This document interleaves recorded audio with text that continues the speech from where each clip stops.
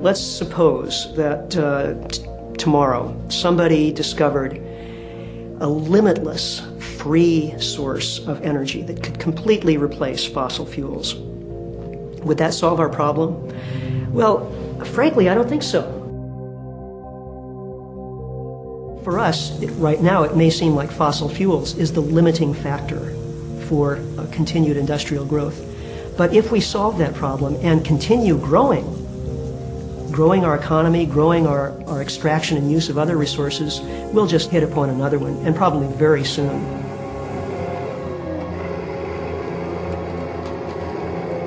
I would guess within a matter of years or a decade or two, we'll hit the next wall, whether it's fresh water or topsoil or minerals, phosphates, and so on.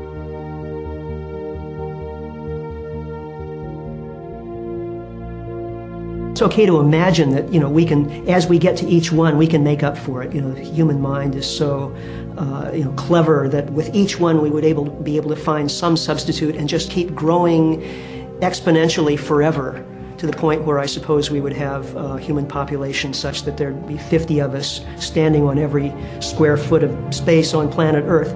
That's not going to happen. There are natural limits.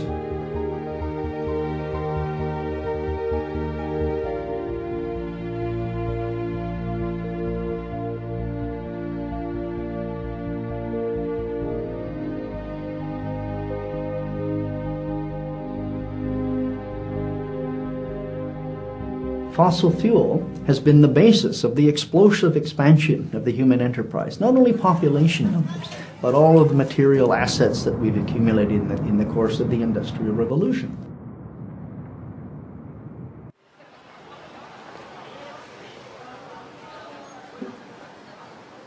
And this train is gathering steam. As long as energy continues to be available in excess of the ultimate demand, then the engine just keeps rolling on, and more people are jumping on the bandwagon.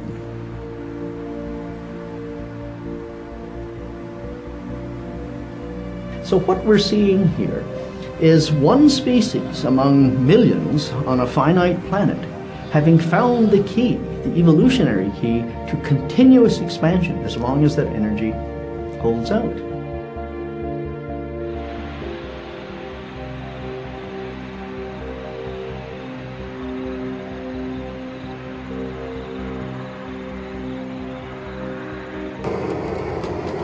But the problem is, we're using the energy in ways that are undermining everything else.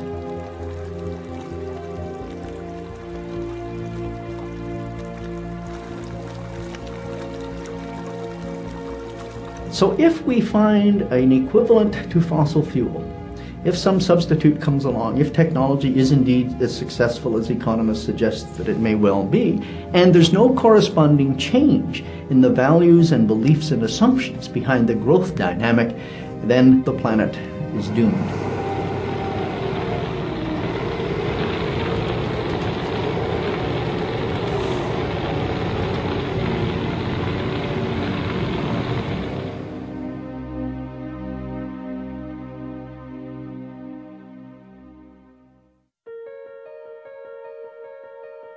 I actually think by the time I finished that maybe I'm hallucinating, but that there is actually an optimistic life after peak oil if everybody quickly understands how unbelievably serious this is and starts behaving in some radically different manners.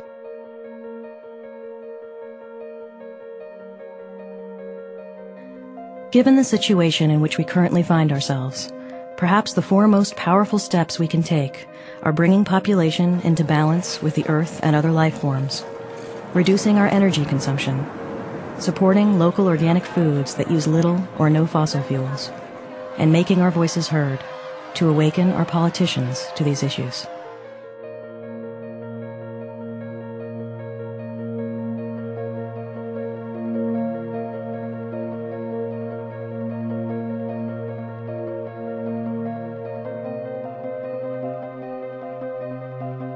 Population is a very real issue, and it's the interconnection of population growth and fossil fuel consumption or resource energy consumption that we must be addressing. So many people are only looking at the fossil fuel part of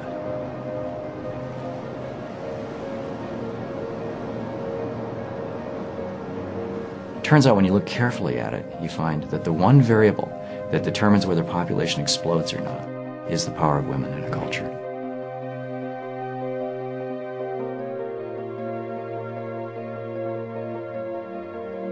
In the Middle East, for example, Saudi Arabia, population explosion going on. It's creating a real crisis for the Saudi society.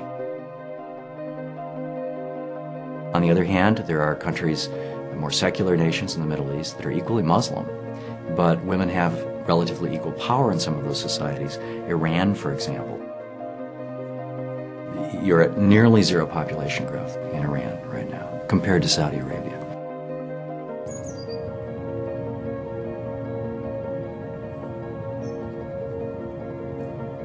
If you made sure that there was justice and economic opportunity for people in the poorest countries, people would choose to have fewer children there.